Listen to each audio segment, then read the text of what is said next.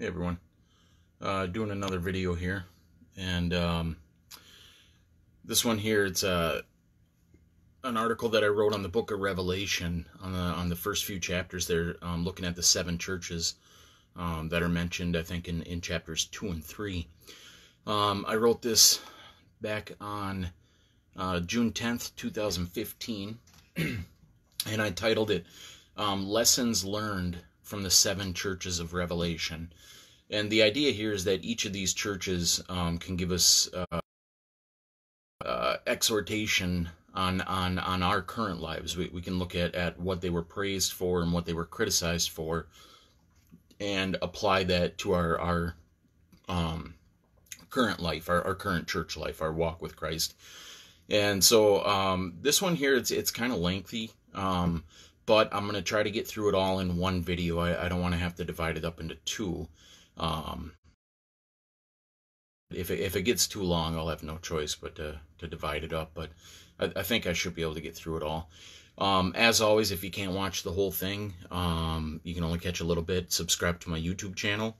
You can watch this and all my videos at your convenience. It's King Ram 417. That's K, my middle initial, Ingram, my last name, 417, King Ram 417.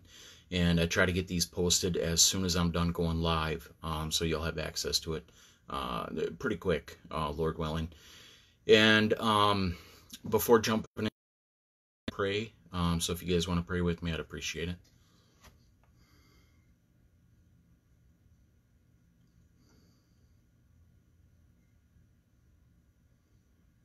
Oh Lord, I ask that you forgive me of my sins, my presumptuous sins, Lord.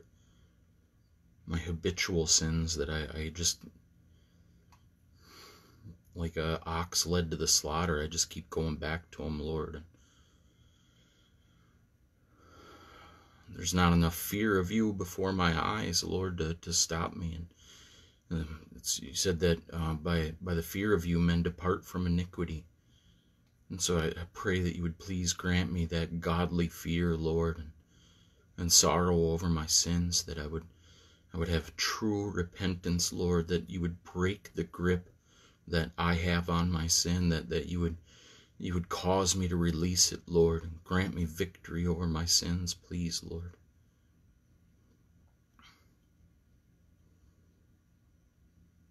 Reading in 2 Timothy 3 about the qualifications of a bishop and an elder or deacon. Lord, how that should be the standard of holiness for all godly men, and how far short of that I am, Lord, how I fail in so many different areas, Lord, that in all my years of being with you, I still seem so far from holiness, Lord. I pray that you continue to work in me, that you continue to sanctify me, Lord. Please don't stop your work, Lord. Please draw me ever nearer unto you. Bring me further up the mountain, Lord. Purify my heart. Get rid of my pride, my lust, all my sins, Lord, my anger, my bitterness, whatever sins lurk in my heart, Lord. The pride of life, the lust of the eyes and the lust of the flesh, as your word says.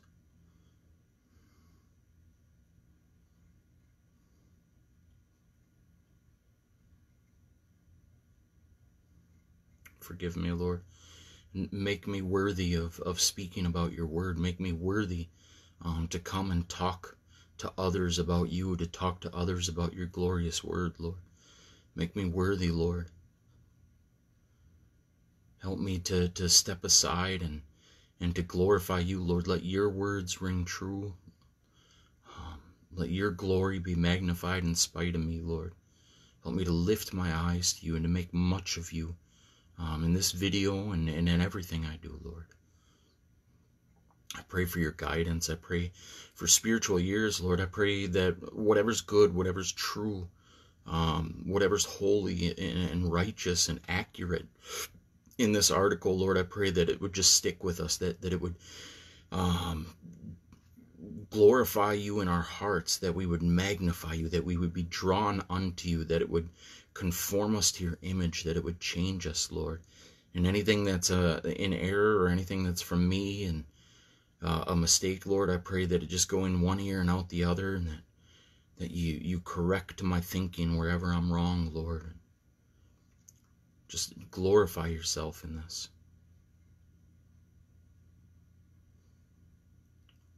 Be with me, Lord. I love you, Lord.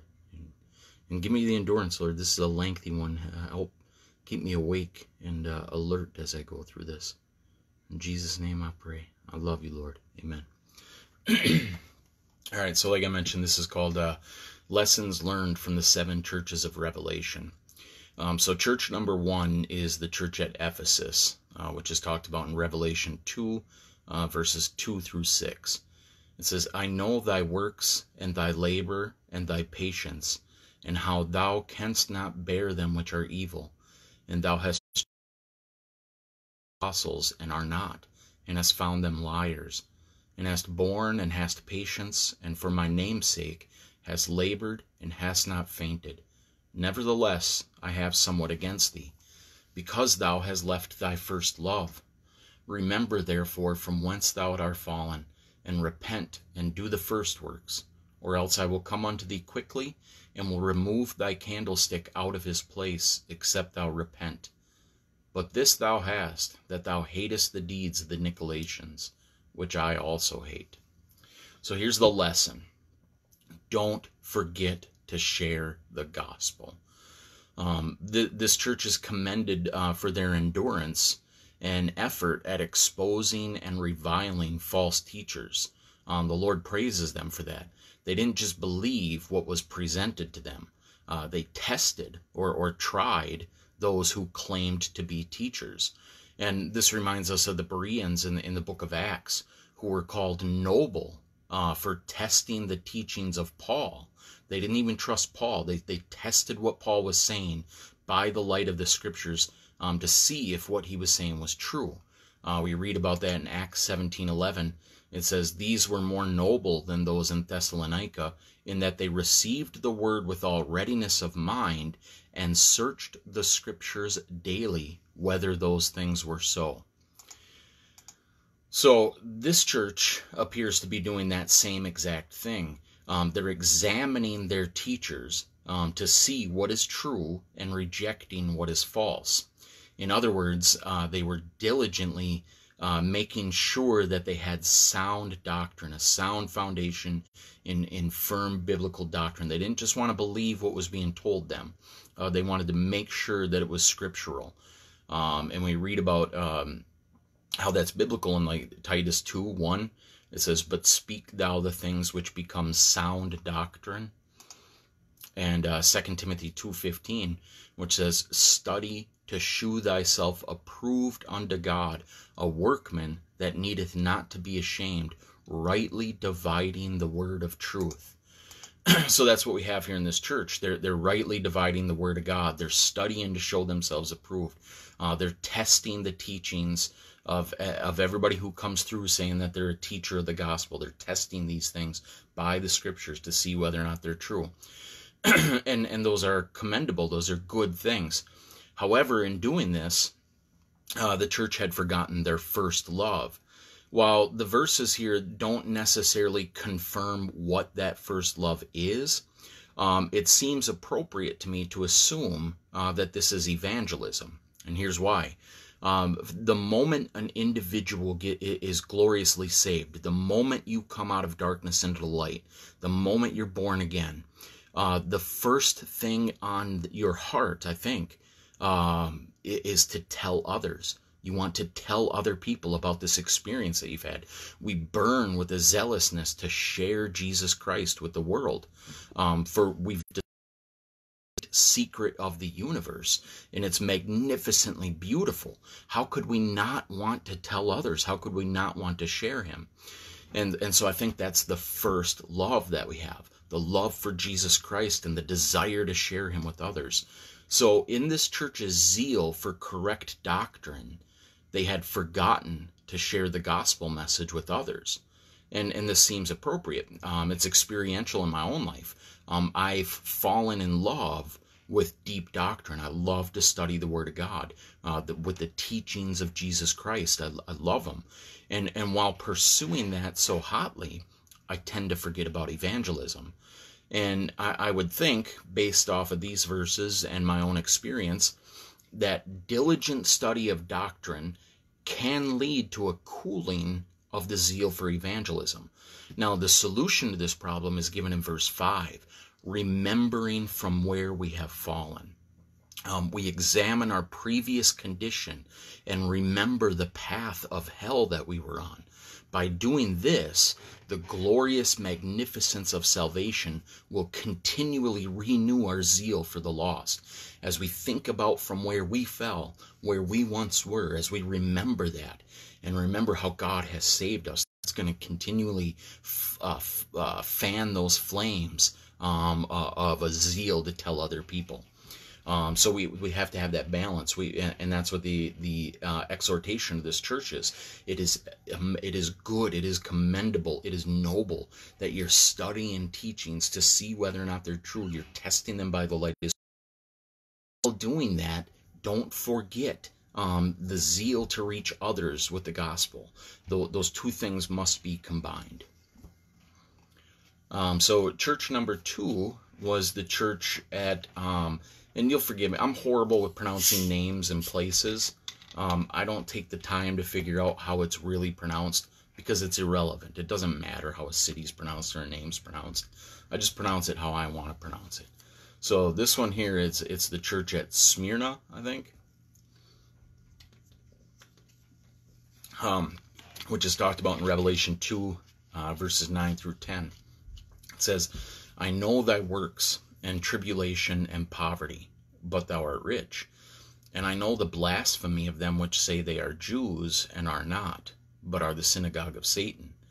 Fear none of those things which thou shalt suffer. Behold, the devil shall cast some of you into prison, that ye may be tried, and ye shall have tribulation 10 days. Be thou faithful unto death, and I will give thee a crown of life. So here's the lesson we learned from this church.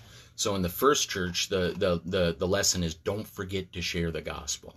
The lesson for Smyrna is endure hardships and persecutions. So this church is exhorted that although their tribulation and material poverty are recognized, they're told they're rich. And we read about things like that in Colossians 2:3, in whom are hid all the treasures of wisdom and knowledge. In Jesus Christ, we have all the treasures of wisdom and knowledge. Excuse me. Ephesians 3:8. Unto me, who am less than the least of all saints, is this grace given, that I should preach among the Gentiles the unsearchable riches of Christ. So we have these unsearchable riches when we're born again. And Revelation 5:10, and hast made us unto our God kings and priests and the earth. So we have unsearchable treasures, and we're made unto God kings and priests. We have a high holy calling, and we're given all the treasures of God. We're given all the treasures in Christ in heavenly places. And so this church, although they're materialistically poor and persecuted, they have these riches. And so they're exhorted with that. We have, and so it is with us. We have an inheritance in the heavens that are beyond imagination. And so this church also had to endure fake Jews who are really agents of Satan, subtle workers of iniquity who have slithered in among them. And the scriptures warned us about deal with these kinds of false teachers, false prophets. 2 Corinthians 11:13 through 14. For such are false apostles, deceitful workers, transforming themselves into the apostles of Christ. And no marvel, for Satan himself is transformed into an angel of light. We're told that the devil is going to come as a preacher. He's going to come as an agent of righteousness, pretending to be a Christian, and specifically to be a teacher, to be a minister, an apostle even. In Jude 4, we're also told, for there are certain men crept in unawares, who were before of old ordained to this condemnation, ungodly men, the grace of our God into lasciviousness and denying the only Lord God and our Lord Jesus Christ. So we were warned ahead of time that we would deal with stuff like this, and this church here at Smyrna is dealing with that. They've got these false teachers amongst them. But the church is encouraged to not fear, as we are. 2 Timothy 1:7, for God hath not given us the spirit of fear, but of power and of love and of a sound mind. So they're told not to fear, but to endure these hardships and sufferings. And the scriptures are full of that, telling us to do the same thing. 2 Timothy 3:12, yea, and all that will live godly in Christ Jesus shall suffer persecution. 2 Timothy 2:3, thou therefore endure hardships as a good soldier of Jesus Christ. 2 Timothy 4:5, but watch thou in all things, endure afflictions, do the work of an evangelist to make full proof of thy ministry. And James 1:2-5, I think are probably the key verses on endurance. My brethren, count it all joy when ye fall into divers temptations, knowing this, that the trying of your faith worketh patience. But let patience have her perfect work, that ye may be perfect and entire, wanting nothing. If any of you lack wisdom, let him ask of God, that giveth to all men liberally and upbraideth not, and it shall be given to him. So this church is experiencing this persecution, and they're told, don't fear and endure these hardships. Don't be afraid. Endure. Some of you are going to die. Some of you are going to be cast into prisons, but you have unsearchable riches. Even though you eternal inheritance, remember that. Remember who you are. Remember your calling. So although they're told that they will suffer, and we're told that as well, they should be remembering the promises of God about endurance and about the riches we have in heavenly places, and how James told us to count it all joy. For God is at work through these persecutions, producing holiness in us. So that's our takeaway from this church, is endure hardships and persecutions. And even, like James says, to rejoice in them, knowing they're producing godliness and holiness in us.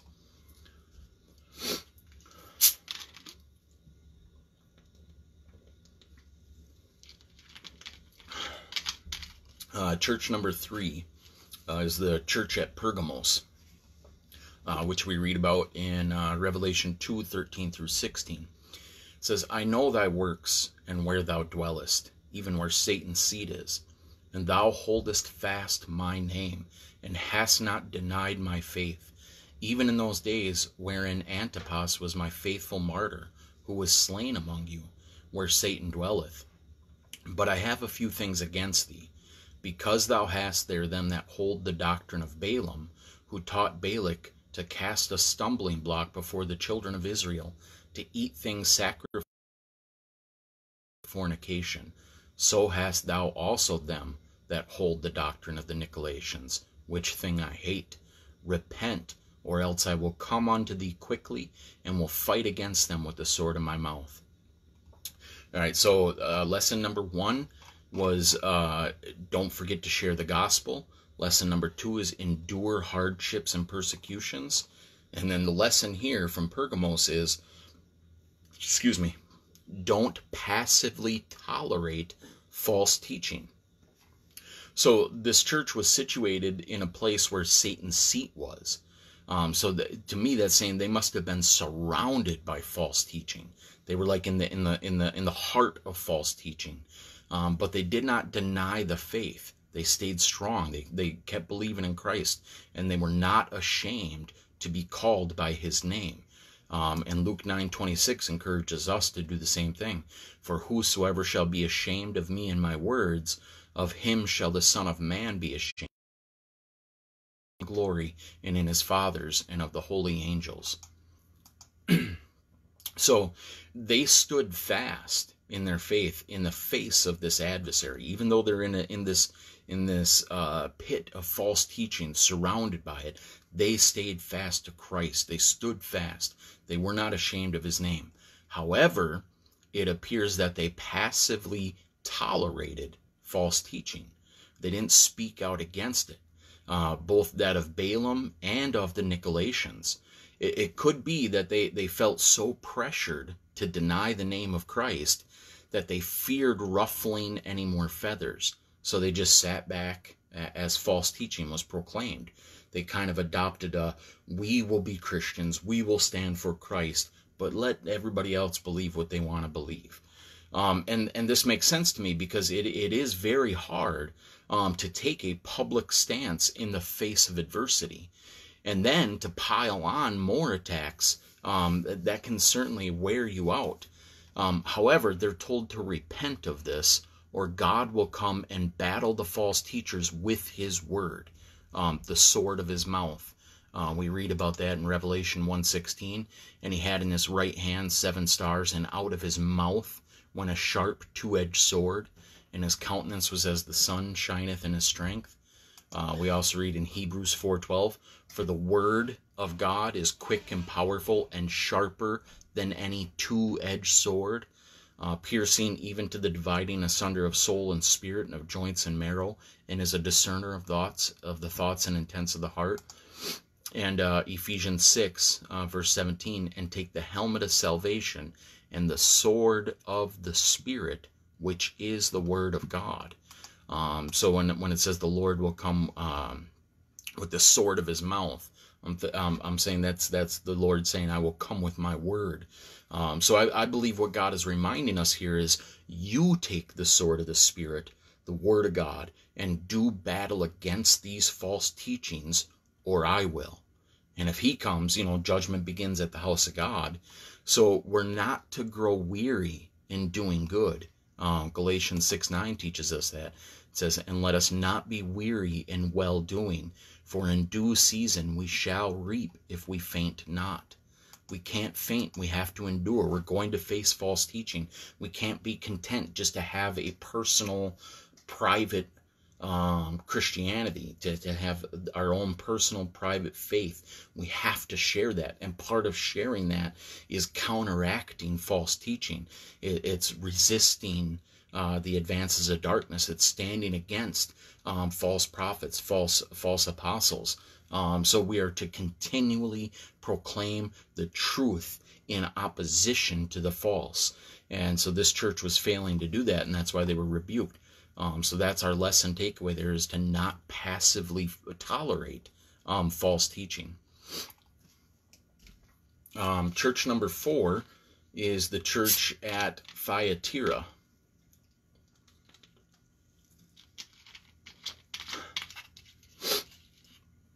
So that's spoken of in Revelation 2:19 through 25. I know thy works, and charity, and service, and faith, and thy patience, and thy works, and the last to be more than the first.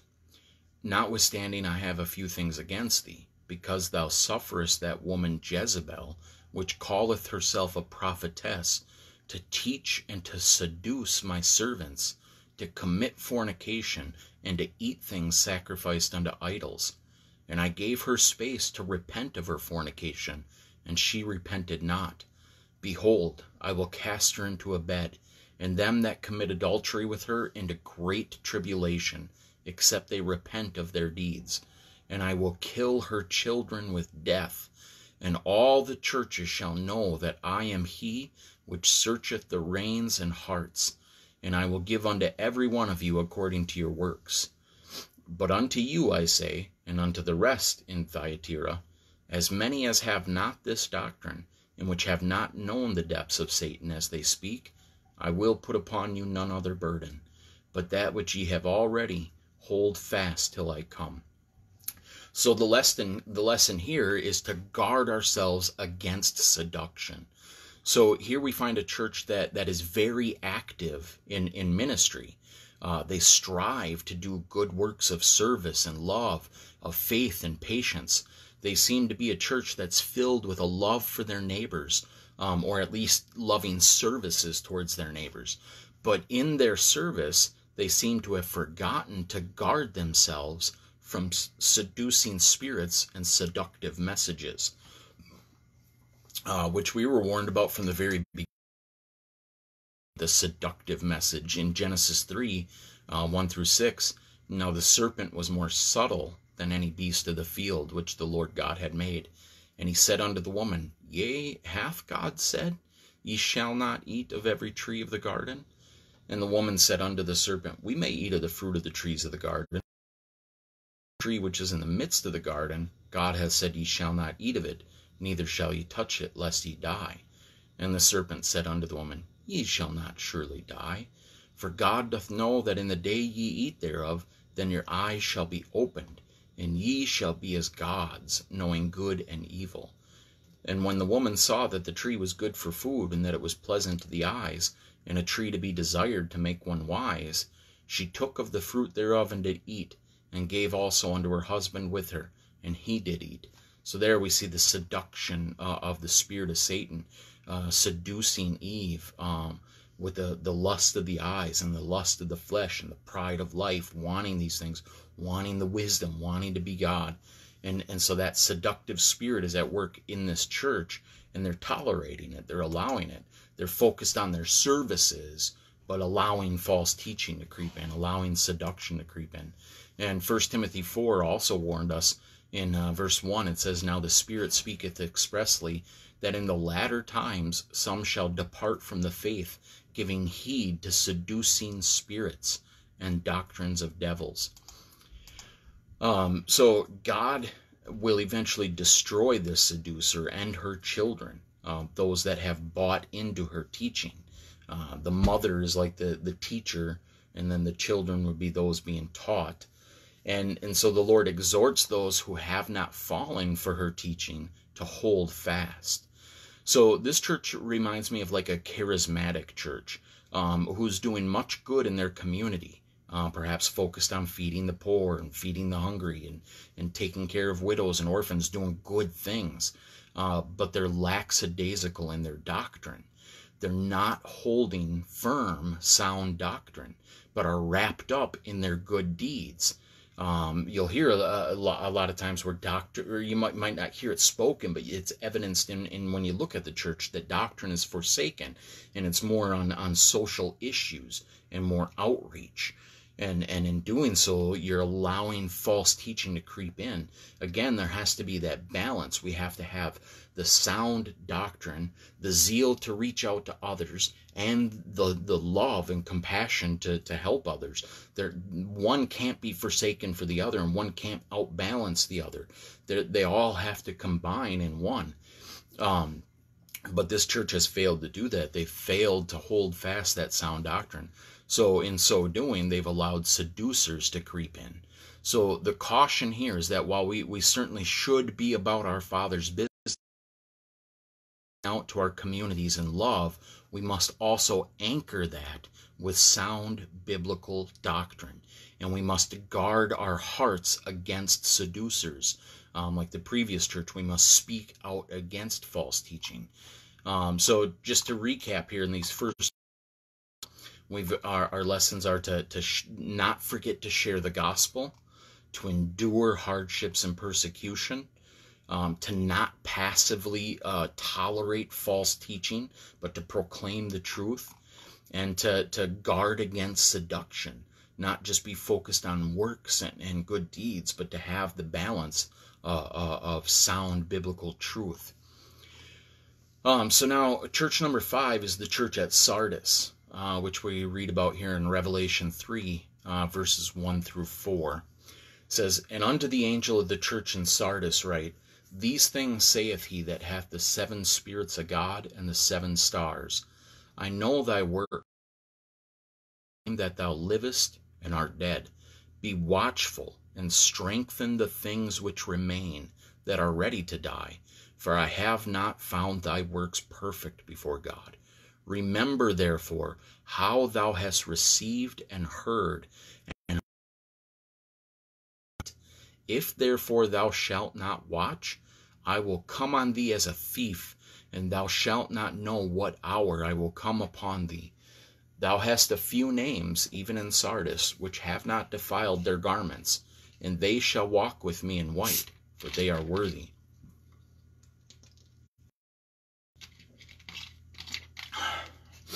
So the lesson here is a warning against dead religiosity. The first thing we notice about this church is that they have a name. This seems to imply that they're well known, a big public church, but they're dead. They are cautioned to take the few things remaining, but those things are even in the process of dying. That's what the script, they're ready to die. But they're cautioned to take those few things and strengthen them. So when I read about this, I think of something like the Lutheran Church, which is when you study the Lutheran Church, when you examine the Lutheran Church, it's dead in religiousness, while proclaiming themselves to be one of the heavy hitters, so to speak, in the Christian landscape, one of the big Protestant denominations, but they're dead. There are a few things that we could find in this church that still adhere to the good foundational Christianity, biblical living faith. But what can be found should be focused on. Perhaps, their proclamation of the Trinity, perhaps their adherence to good old hymns. These are certainly good things, but in the midst of a dead church, they're fading. So they're cautioned to be on alert, to watch. An alert and spiritually cautious person will recognize dead religion and will sound a warning or flee. And although the church is dead, there are a few of the Lord's sheep still in there who are alive and stuck in that system. So they're to be on guard and to watch out for this dead religion. And so that's the caution to us, to guard ourselves against that, to be on guard against just religious, dry, repetitive, vain traditions, things that have no life in them, no spiritual life. They're just fleshly processes. Kneel now, stand now, repeat this phrase, say this thing, say this prayer, do, whatever it is, it has the fragrance of death on it. And we're to be alert and on guard and to watch for that, to guard against that, to hold fast to the good, the alive things, the sound doctrine, the real biblical faith. These things are what we're supposed to hold on to. So church number 6 is the church at Philadelphia.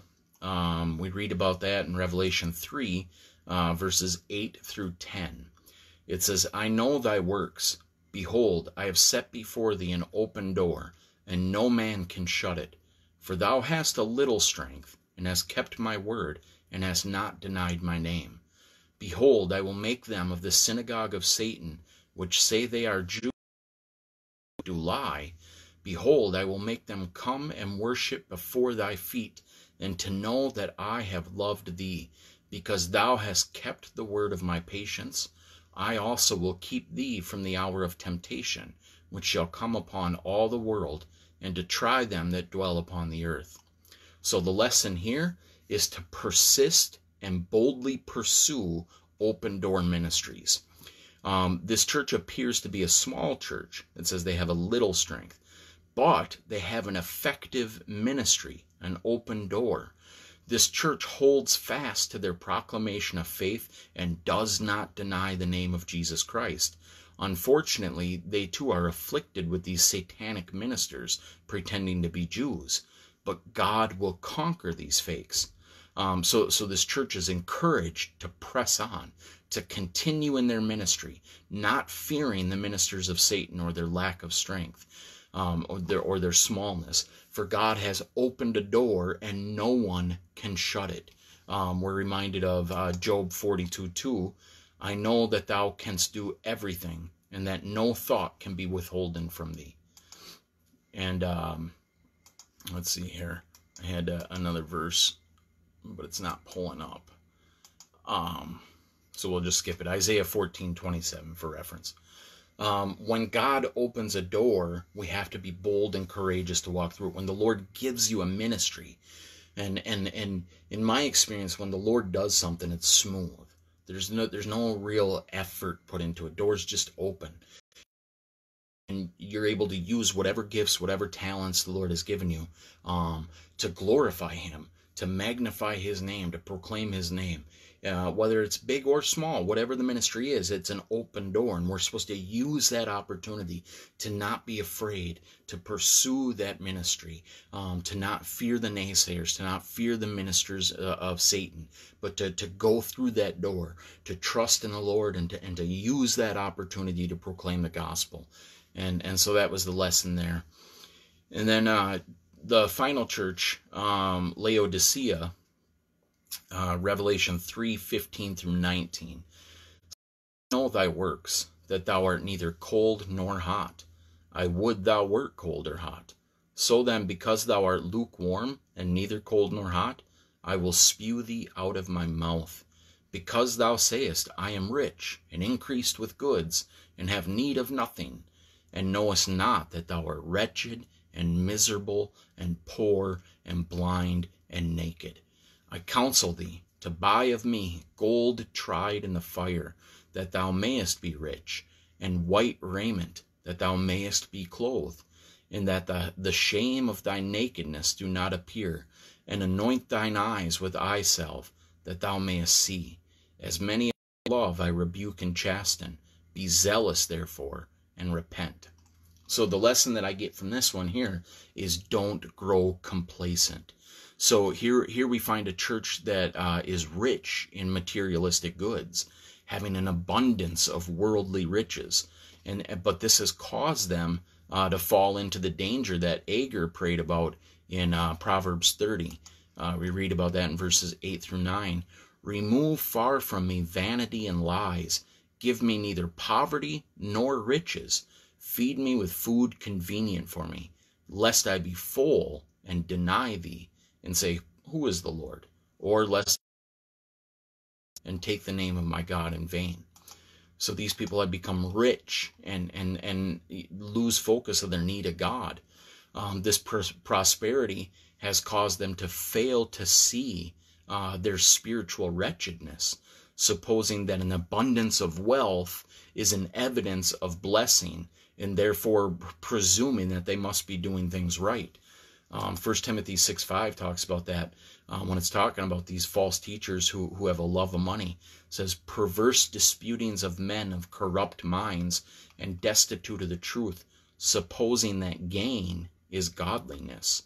From such withdraw thyself. So these would be like your TV preachers who say you're supposed to have an abundant life, and they're talking about materialistic gain. That's not godliness, and this church had fallen for that. They thought because we're rich, because we're doing so well, God must be pleased, we're blessed. Woe unto this church! Their partial separation from the world, which would be cold, has caused them to think that they are okay, but their separation from the spirit, which would be the hot, has left them in a most miserable spiritual state. 2 says, to show that the spirit is exemplified by the hot. It says, and they said one to another, did not our heart burn within us while he talked with us by the way, and while he opened to us the scriptures?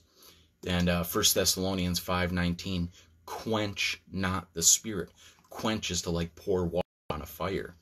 And then Acts 2 verse 3, and there appeared unto them cloven tongues like as of fire, and it sat upon each of them. So this church is neither hot nor cold. They're balancing in the middle, 1 foot in the 1 foot in the church, trying to play both. We're Christians, but we love all the materialistic gain. We love the things of the world, and the Lord says He'll spew them out of His mouth. So God counsels them to buy gold tried in the fire. 1 Peter 1:7 says that the trial of your faith, being much more precious than of gold that perish, though it be tried with fire, might be found unto the praise and honor and glory at the appearing of Jesus Christ.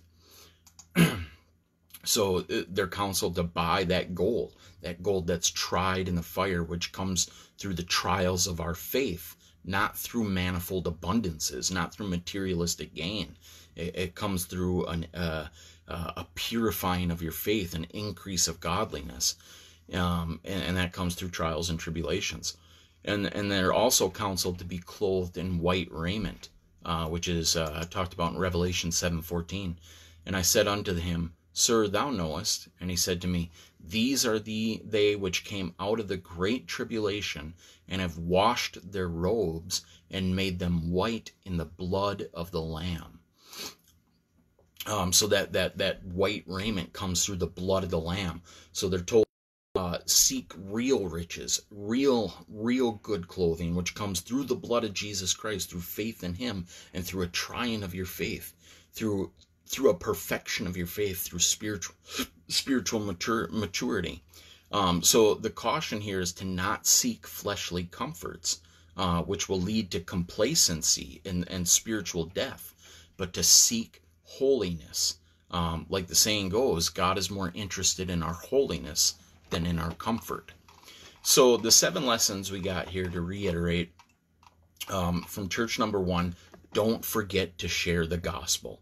In all our studying, in all our wisdom that God gives us, in all our intellect, those of us who are drawn to that sort of thing, those who love intellectual study, we can't forget to share the gospel. We can't forget where we fell from, how we were damned and lost and have been saved by the faith and grace of Jesus Christ, and we must share that with others. So don't forget to share the gospel. And number 2, endure hardships and persecutions. We're called to a life of persecution. All who live godly in Christ Jesus will suffer persecution. Don't grow disheartened. Don't grow disillusioned that you might lose your job or your wealth or your home or your family or your friends. These things are going to happen to Christians. Rejoice that you have an eternal treasure. You have heavenly treasures that are so much more than anything that this world has to offer. Endure. Set your eyes on Christ and on heaven. Whatever happens in this world, let it come and go. We're gaining more. So endure the hardships and persecutions. Lesson number 3 is don't passively tolerate false teaching. Don't say, I'm content. I believe sound doctrine. I got this figured out. Let other people believe. If they want to deny the Trinity, if they want to do all this other nonsense, whatever, who am I to say anything? No, we have to combat that. Part of living the truth, having sound doctrine, is defending the faith, is presenting the truth in opposition to the false. We have to be diligent and vigorous in defending the faith and shutting down the false, protecting the ears of other people from these false teachings. We have to speak out against them, even calling people out by name. Lesson number 4 is we have to guard against seduction. We can't be lured into thinking, that it's we can just let these false teachings in, the allurements of Jezebel to come in and is like, hey, we're doing all these good deeds, we have a loving heart, so it don't matter what's being taught, and that seductive spirit that's so prevalent in the charismatic church. We have to resist that. And then the 5th lesson is the warning against dead religiosity, to not just go through traditional habit, thinking that somehow just by doing these religious deeds we're somehow pleasing to God. It's dead. There's no sincerity in it. There's no worship in it. There's no purity in it. It's just vain repetitions, and we have to resist those and be on guard against those. And then number 6 is to persist and boldly pursue open door ministries. When the Lord gives you an open door, when he presents an opportunity for you to use your gifts and talents to magnify his name, to edify others, to teach others about Jesus Christ, go through that door. Even if it's a small ministry, there are no small ministries. If the Lord uses you to lead one person to salvation, think about the eternal joy that creates. And so boldly pursue those. Don't worry about the naysayers. Don't worry about the false teachers. Pursue your ministry. And then the last one is don't grow complacent. And that's important in America, especially where we have an abundance. We can't let those things get a hold of us, where we think that because we have an abundance of food and comfort, that somehow we're blessed and favored by the Lord. Those things blind us, and we cling to those so much. We put our faith in them that when they go away, we're despondent. We have to put our faith in Christ. Whether he gives riches or poverty, it doesn't matter. Our hope is in Christ. We have to keep our eyes on him. We can't get complacent in materialistic gain. And so those are the 7 lessons that I took away from the 7 churches at Revelation. As always, if you're just catching the end of this, you couldn't watch the whole thing, subscribe to my YouTube channel. You can watch this and all my videos at your convenience. It's King Ram 417. That's K, my middle initial, Ingram, my last name, 417. And Lord willing, I'll get this posted on here or on there right away. All right, thanks for watching, guys. I love you, and I'll talk to you next time.